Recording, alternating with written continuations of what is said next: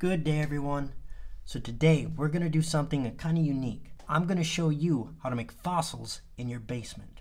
And I don't just mean putting a clamshell in some Play-Doh and calling it a fossil. I mean turning this into something like this. Hang on, things are about to get weird. So how does this turn into this? Super simplified.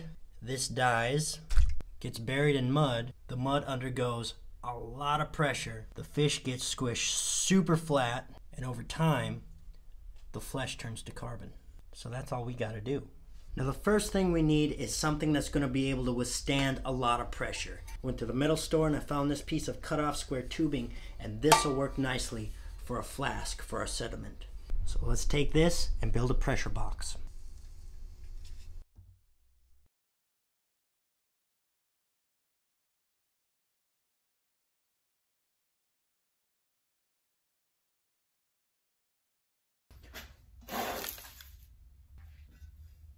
So I drilled holes in some steel plate. We'll set those aside. I'll show you those later. Now we're going to take this steel plate and weld it to the bottom to make an actual box.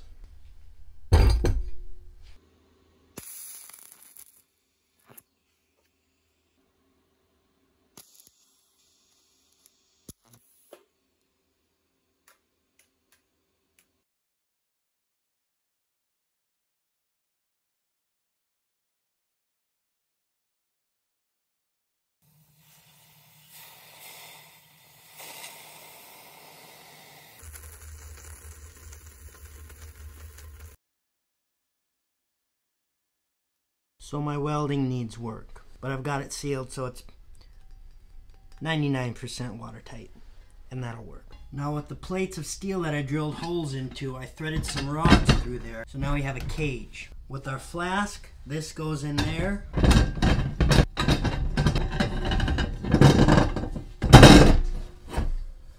And then for pressure, I've got this 20-ton jack. That goes in there and we can compact our sediment. Now with these fossils, the matrix is limestone shale. It consists of microlaminations of very finely laid limestone. This piece alone has over 40 laminations by my count. So for our matrix, we're going to use the same kind of thing. Powdered limestone, powdered calcium carbonate.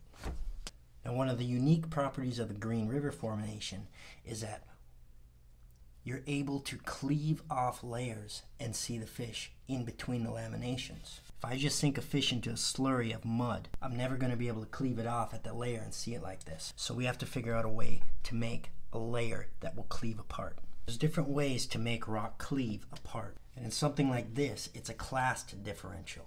Each layer has a different size grain, and because of that, it will part at that layer. So here I have a jar of limestone mud.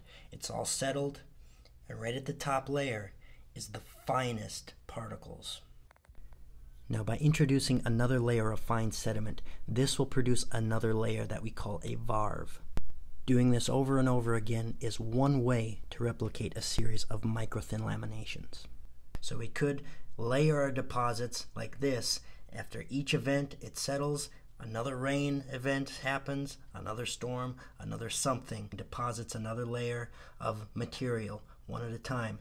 That's going to be very time consuming. That's not how we're going to do our fossil. When the limestone is this finely powdered and you make a slurry of it, what ends up happening is this really thin layer of glassy carbonate limestone. I'm not really sure what it is, but it forms on the top, and that little deposit is enough to make the layers separate and cleave apart when it's all dry. We could also form layers by moving sediment horizontally and it would differentiate, but that would take a big setup, and it's usually done with much coarser grain material than this. So we have to do it like this.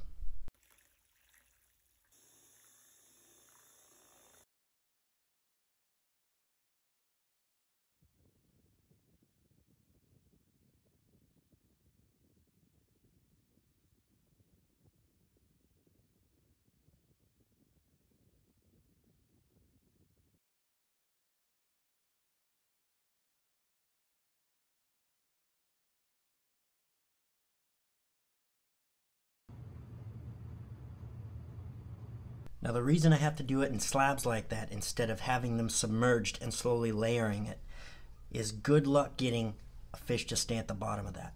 I've tried it, and every time I do, the fish eventually float to the top and they never get buried. Conditions that produce fish fossils like this are extremely unique. I know of no example in our world today that you can go to a lake and find fish laying on the bottom being slowly covered by mud.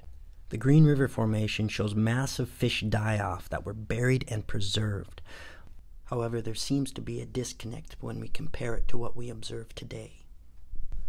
While it's easy to find examples of fish dying, there is no known example that I'm aware of where we can see massive numbers of fish sinking to the bottom of a lake and being preserved in the sediment the way we see in the Green River Formation. Whatever processes were involved were obviously very unique and very rare. Now, they claim these would have been deposited in an anoxic lake, meaning deprived of oxygen, causing it to slow the rate of decay so they would last at the bottom. But again, show me an example of that. Show me where we actually see that happening today. Obviously, the conditions that these formed under were extraordinary and very unique. Definitely not an everyday occurrence. And that makes these fossils very special. So this layer has firmed up a bit. It's glossed over. We're ready for the second layer.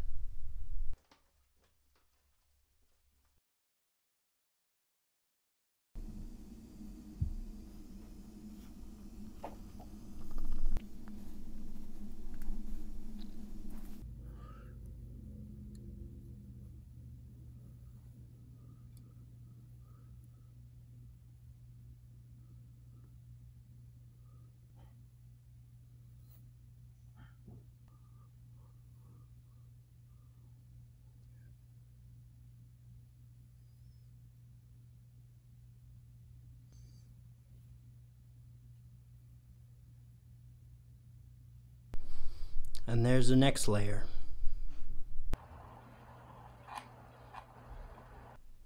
I put a pinch of powdered clay in the corner so I'll be able to distinguish where the layer is when it comes time to split it.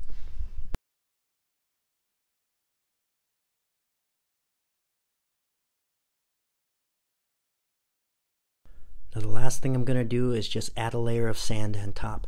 That's going to help hold everything down when I put the pressure on.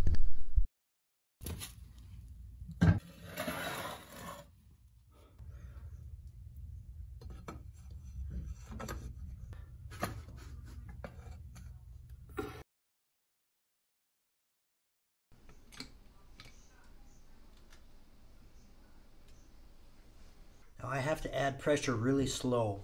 If I were to just crank down and put a ton of pressure on there, all that sediment is still really mucky and goopy and it would just squish out the edges.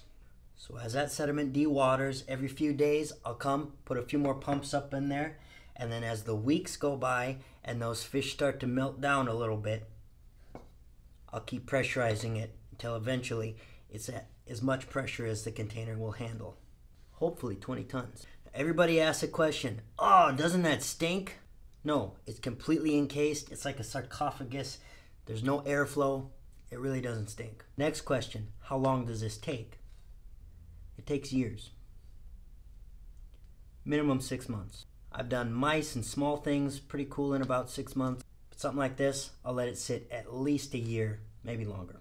And of course, what everybody wants to know, what does this actually look like when it's all done? Back in 2004, I filled a 55-gallon drum with layers of limestone using the same process. I had it pressurized and moist underground for 14 years. After letting it dry for several years, I finally opened it to see what was inside. Now the matrix I chose to use in this setup was calcium hydroxide. Unfortunately, it shrunk an awful lot when it dried, and it ended up in a lot of fractures. But the results of these synthetic fossils look pretty cool to me, whether it be chipmunks, or fish, or bugs, or lizards, or birds. It all turned out pretty cool. I think with some more trial and error, I'll be able to improve my techniques and produce an even higher quality synthetic fossil. Or maybe this will inspire you to do the same thing, and you can improve upon it. Who knows? Maybe you're as weird as I am. So as it sits here, I need to keep it wet for as long as it's decaying, as long as it's fossilizing. When it's time to crack it open, then I let it dry. The things I wish I knew exactly how much pressure it takes to lithify the rock. I also had absolutely no idea how much pressure these fish were actually put under when they were fossilized. How deep were they under the surface? What was the geothermal gradient at that level? So what was the temperature? I can't replicate that, but right now, this is the best I can do. If you want to see what this turns into, come back in 1 year and I'll crack it open. I do sculpting and bronze casting, but this is a whole different type of art project. Hope you enjoyed watching that. We'll get back to the regular stuff next time. Thanks for watching. Bye-bye. Also, the cave dripper's still dripping for anybody that follows that. Slowly growing.